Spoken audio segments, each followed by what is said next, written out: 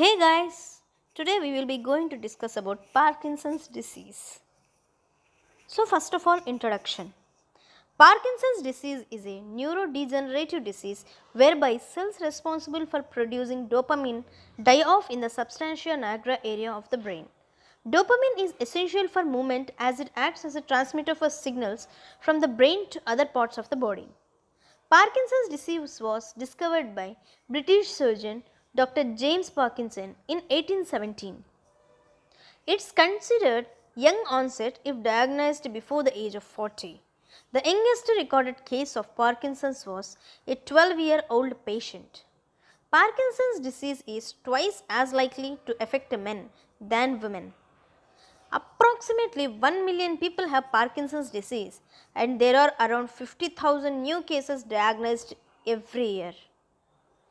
PD is the second most common neurodegenerative disease after Alzheimer's disease. Now look on to the definition. Parkinson's disease, that is PD, is a complex progressive neurodegenerative disease characterized by tremor, rigidity and bradykinesia with postural instability. Etiology: genetic factors, accelerated aging, environmental toxins, that is methylphenyl tetrahydropyridine, we call it as MPTP in short, and other toxins such as manganese, carbon monoxide and methanol, increased free radical and iron content in the substantia nigra, drugs such as reserpine, ethanol, lithium, diltiazem, etc. Neurodegenerative disorders such as multisystem atrophy, Alzheimer's disease, post-infections and also brain tumor and repeated head injury. Pathogenesis: Parkinsonism is caused by degeneration of pigmented neurons in the zona compacta of substantia nigra, resulting decrease of dopamine levels in the brain which lead to motor dysfunctions, that is resting tremor, bradykinesia and rigidity. This is the pathopsychology of Parkinson's disease. Here the dopamine levels in a normal and Parkinson's affected person are shown in the second diagram. Clinical features: rigidity, bradykinesia, tremor and postural instability. Clinical presentation: rigidity, one of the clinical hallmarks of the Parkinson's disease, defined as increased resistance to passive motion, felt uniformly in agonist and antagonist muscles in both directions. Spinal stretch reflexes are normal. These are of two types, cogwheel and lead pipe rigidity. Cogwheel rigidity means jerky, ratchet-like resistance to passive movement and muscles alternately tense and relax. In the lead pipe rigidity type, no fluctuations are shown, but more sustained resistance to passive movements. Prolonged rigidity results in decreased range of motion and serious secondary complications of contractures and postural deformity. Bradykinesia. Akinesia means the absence of the movement. Movement of freezing may occur and are characterized by a sudden break or block in a movement. Hypokinesia, reduced amplitude of the movement. Here the amplitude of the movement will get reduced in hypokinesia. Bradykinesia, slowness and difficulty maintaining movement. So the movement becomes slow and also it will be difficult to maintain the movement. Movements are typically reduced in speed, range and amplitude. Rigidity and depression can also influence bradykinesia. It is most disabling symptom of PD.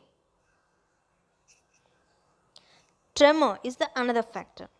It is an involuntary oscillation of body part occurring at a slow frequency of 4 to 6 Hz.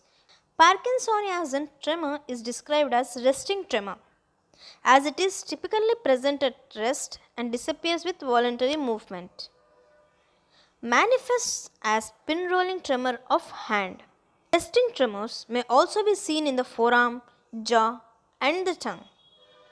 Lower limb tremors are apparent when the patient lies supine. Postural tremor is seen in head and trunk when patient tries to maintain upright position against gravity. Completely diminished during sleep. So, during sleep, we don't occur any tremor. Postural instability is the next factor. Narrowing of base of support. Competing attentional demands increases postural instability. Increasing difficulty during dynamic, destabilizing activities like walking, turning and functional reach. So, while walking or turning or doing any activity, there will be a difficulty to move. Contributing factors are rigidity, decreased muscle torque production, loss of available range of motion, particularly of the trunk motions, and weakness. Extensor muscles of the trunk demonstrate greater weakness than flexor muscles, contributing to the adoption of flexed, stooped posture with increased flexion of the neck, trunk, hips, and knees. Here, in the figure, we can see that the man is heavily stooped. Forward tilt of the trunk is also shown over here. Motor planning and motor learning. Start hesitation is evident especially when the disease progresses. PD patients typically demonstrate micrographia, an abnormally small handwriting that is difficult to read. On the left side of the slide, the micrographia has been shown. The freezing episodes occur and can be triggered by confrontation of competing stimuli. Poverty of movement is demonstrated by patients of PD in the form of hypomimia, that is, the reduction in expansiveness of the face. This leads to mental fatigue and loss of motivation.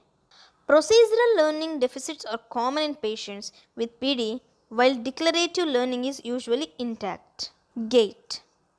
An abnormal stooped posture contributes to development of a fascinating gait, characterized by a progressive increase in speed with a shortening of stride.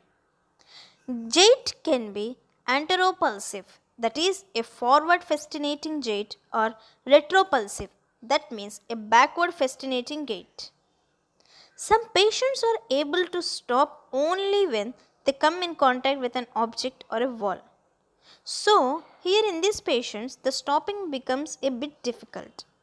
Plantar flexicon contracture leads to toe walking and adds to posture instability. Sensation.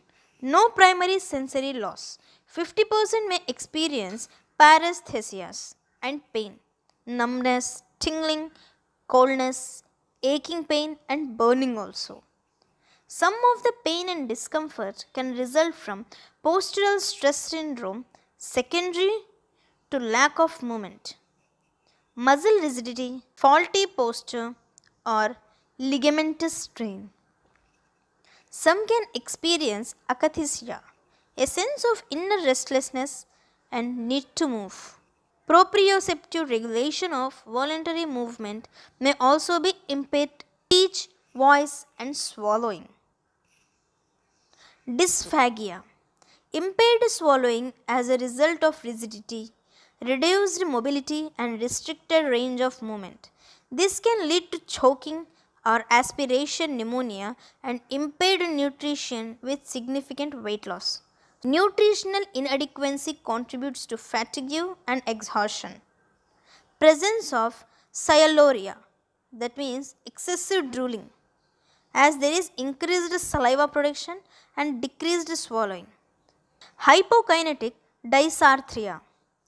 It is characterized by decreased voice volume, monotone or monopitch speech, imprecise or distorted articulation, and uncontrolled speech rate. Speech is hoarse, breathy, and harsh also. Reduced mobility, restricted range of movement, and uncontrolled rate of movement of muscles controlling respiration, phonation, resonation, and articulation is present in such patients. In advanced cases, patients demonstrate mutism. Cognitive function and behavior. Dementia occurs in approximately 20% to 40% of the Parkinson's disease patients.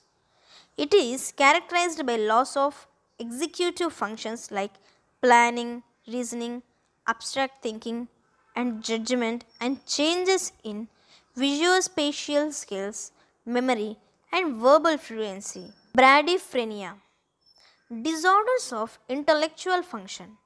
It is characterized by a slowing of thought and information processing. Patients demonstrate problems with selective attention. Hallucinations and delusions are common complications owing to L-DOPA toxicity. Depression is also common in the Parkinson's disease patients.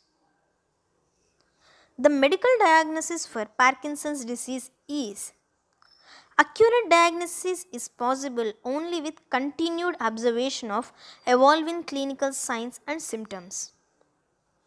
The diagnosis is made on the basis of historical and clinical examination, handwriting samples, speech analysis, interview questions that focus on developing symptoms, and physical examination are used in the preclinical stage to detect early manifestations of the disease. A diagnosis of PD can be made if at least two of the four cardinal features are present. So, while coming to differential diagnosis, drug-induced Parkinson, depression, essential tremor, normal pressure, hydrocephalus, cerebral hypoxia, carbon monoxide poisoning. Kampavata, a disease condition Vepathu described in Ayurveda may be correlated with Parkinson's disease. Generalized involuntary movements of all parts of the body or of the head only is called Vepathu. सर्वाङ्गकम्पः शिरसो वायुर्वेपयुसंज्ञकः. If we study the all available literature of Ayurveda, the following are the key observed symptoms of Kampavata. Kampa, that is tremor; Stambha, that is rigidity; Chestasanga, that is slowness of the movement, that is the body movement will be reduced; Vak Vikriti, speech disorder; Avanamana, flexion posture; Chinamati, that is dementia; Smritihani, that is the memory will get lost; Vivandha, that is constipation. Kampa is described to occur many parts of the body including Shirakampa, that is tremor of the head; Osthakampa, that is lip tremor; Hastakampa, that is the tremor developed in the hands; and Padakampa, tremor of the legs. If you have any doubts or want me to improvise, let me know in the comment sections below. Thank you.